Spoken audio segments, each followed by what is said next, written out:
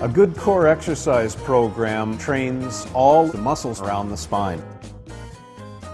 When you perform a sit-up, we flex the spine like this over and over, which pumps the nucleus, the middle core of the disc, through the annulus to create a bulge or herniation, which you see right here, which presses on the nerve root, causing pain.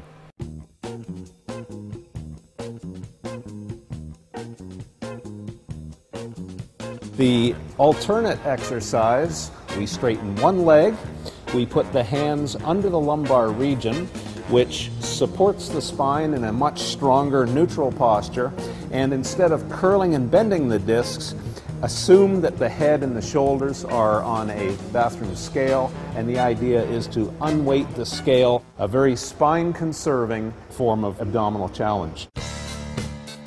It's also very popular to use a Swiss ball or a stability ball. In contrast, we take a posture almost like a push-up posture, but the elbows and the forearms are on the ball, and now stir the pot around in a circle, controlling her core so it doesn't move. That is how athletes develop tremendous athleticism and also avoid back injury. So up on one elbow, top leg goes in front, and we bridge up. We straighten the spine through.